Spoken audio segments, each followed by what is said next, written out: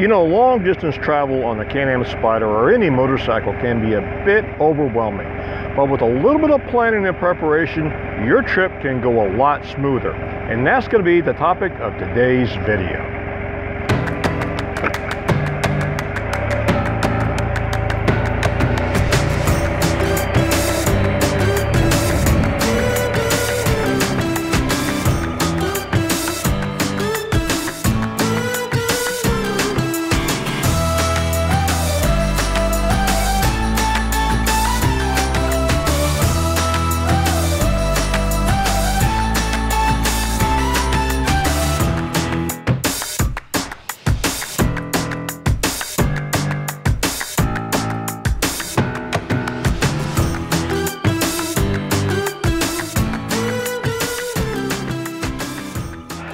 First, let's get a couple of definitions out of the way. When I'm talking about long duration or long distance moto travel, I'm speaking about travel within North America. There are a lot of channels that do a lot of long duration travel all over the globe. This is going to be tailored more towards folks living in North America. Well, there is no actual book definition. In my opinion, long duration moto travel is travel on a 2- or 3-wheel motorcycle that is longer than your typical vacation. If you're used to 2-week vacations, it'd be longer than that. It really depends on your comfort zone, pushing yourself outside your comfort zone and preparing for those types of travels. I am not an expert in this arena. I'm just a guy who does this. I enjoy doing it and want to share my opinions with you guys. So take what I say with a grain of salt. Try these systems out, these procedures out to see if they work for you. If they do, great. If not, that's okay too. The first major area is destinations and route planning. You get to pick your own destination, go where you want to go, see what you want to see, and you get to pick the route. If you're interested in going from point A to point B as quickly and efficiently as possible, the interstate highway system may be for you. If you're looking for a leisurely route, a more scenic route, then you may want to take the back roads. Pro tip, sometimes the interstate is the scenic route, especially in the western part of the United States, and sometimes not. And the best way to find out is to use the paper maps, typically available at your local bookstore or through AAA. I've not found the source that actually denotes the scenic routes on a web-based map system. Google Earth does not do it.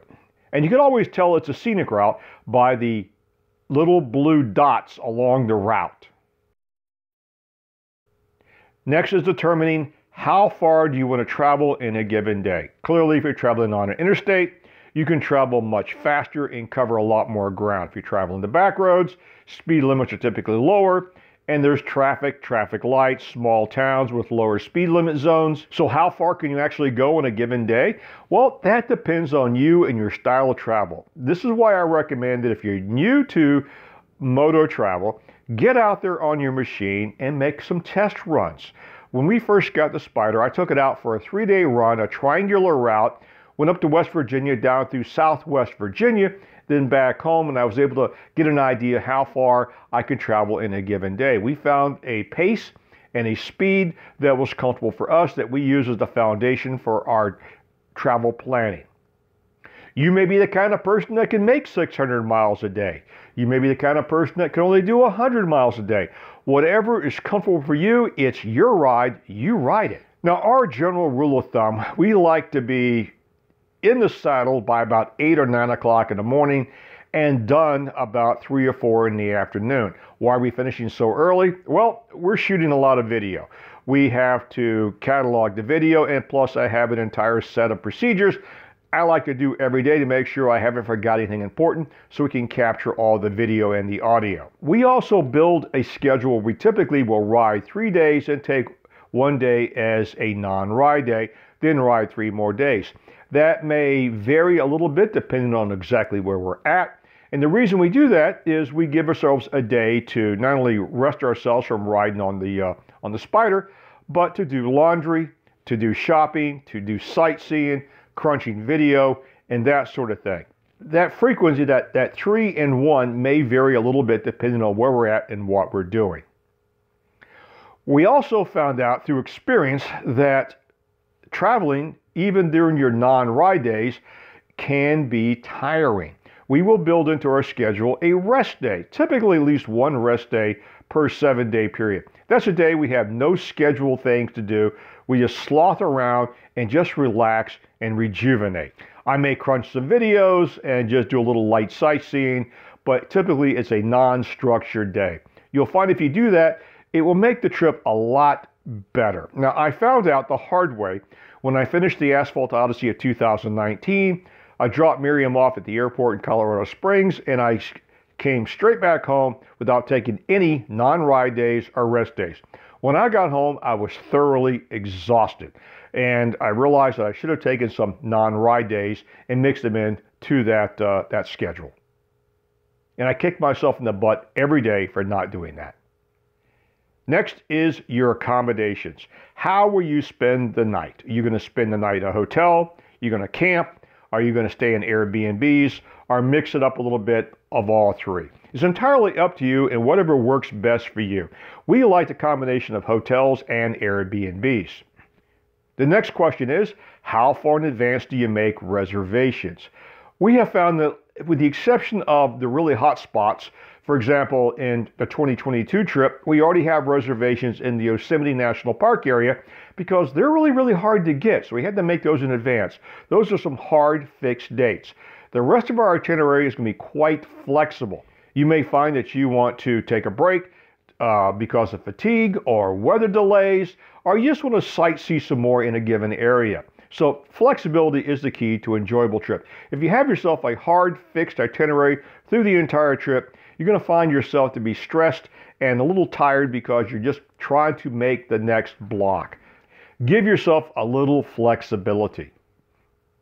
Now, how far in advance do we make reservations typically? I like to have an idea of how far I'm going to go in a given day, and we will generally make a reservation at our endpoint either the night before or that morning for our next stop. I don't want to arrive into a town late in the evening and realize there are no hotels in the area, which means we could possibly have to ride late at night, which I prefer not to do, to find an accommodation. And the accommodations may not be someplace where we would really want to stay. So we try to make some sort of accommodation reservations in advance. Now, we have found that most of your major chain hotels have flexible cancellation policies. You have a choice of room rates, generally speaking. You have one that you could actually cancel up till 4 o'clock in the afternoon and have no penalty, and you get a different rate, which is typically lower, but you cannot cancel. That means you're fixed at that schedule, and you get to decide which way you want to go with that.